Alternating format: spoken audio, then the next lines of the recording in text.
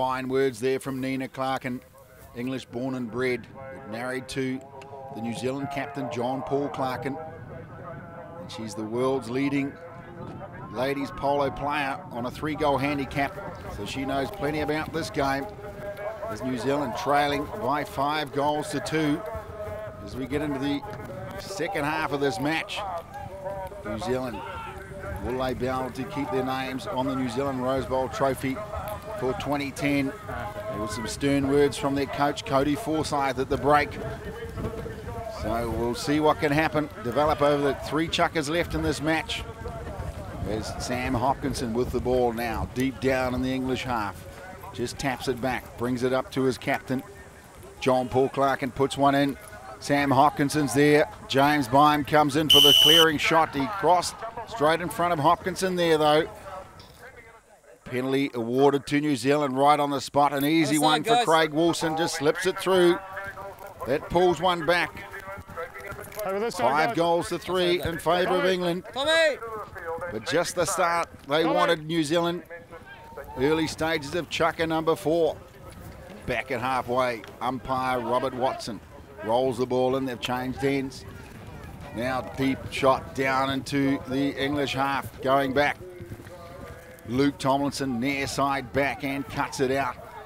JP Clarkin just shuts his pony down there, drags it forward, keeping control. Look at Malcolm Borwick. Right on him there, hustling and bustling. He knocks it back to Sam Hopkinson. Look at this, a goal shot. Oh, he's missed it. Out to the left-hand side. He can't believe it.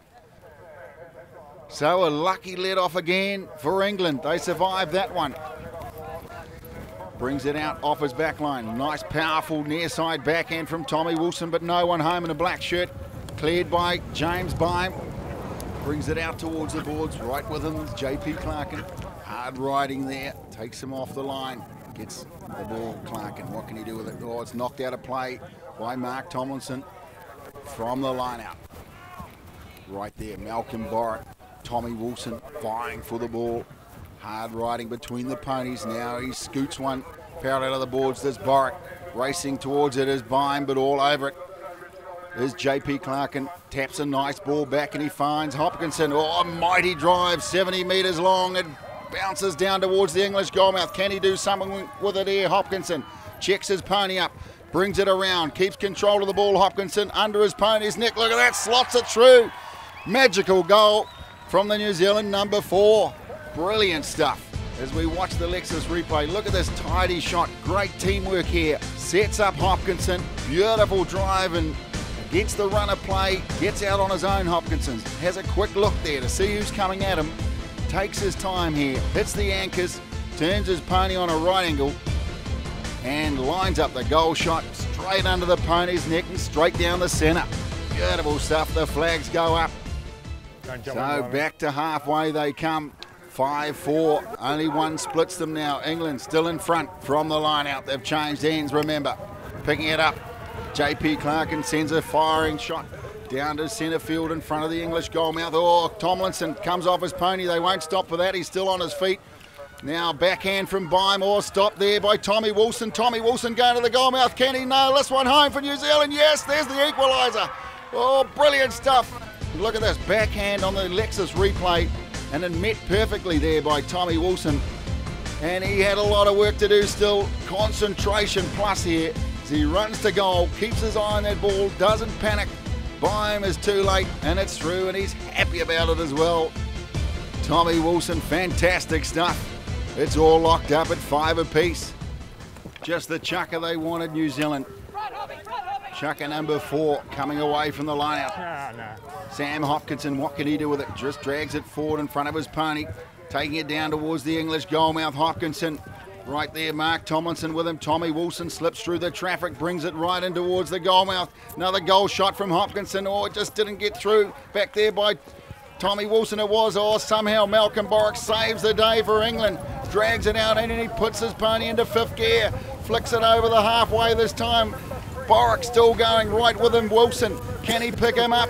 Borwick all out on his own. Oh, just runs over the ball. Nice tidy backhand there from Wilson, but picked up by James Beim. James Beim taps it in towards the centre.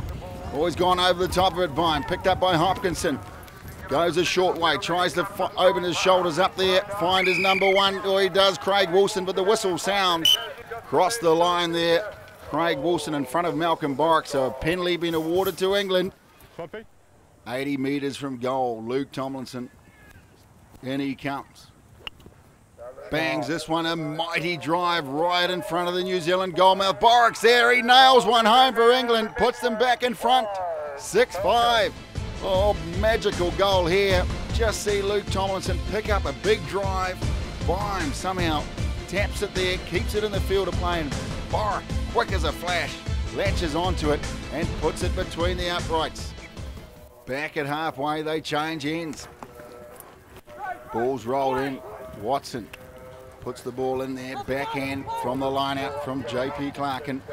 Sam Hopkinson anticipates the pass. That's what this game's all about, anticipation, making sure you're where the next play is going to be. Races it through. Does Mark Tomlinson, backs it back. Luke Tomlinson's there, what can he do with it? Bangs one down and he finds his number 3, Malcolm Borwick, in towards the centre. Just hasn't got the legs to reach. James Beim, oh, the backhand's been missed. Danger here for New Zealand, going goalward. Borwick, can he finish this one off for England? Oh, he's pulled it out to the right-hand side. Bad luck for England. Malcolm Borwick, he's not pleased with himself at all. You can see the frustration. And Chukka 4 comes to an end. 6-5 to England. Now let's hear from some of the players about why they love this game so much. You know, you're hooning around on horses which are going sort of, I don't know, 40 kilometres an hour, and you try and hit a little white ball. It's exhilarating, and there's no bigger adrenaline rush for me. I think that combining the horse skills and the ball skills, you know, I mean, you've got the riding, which I'm fanatical about.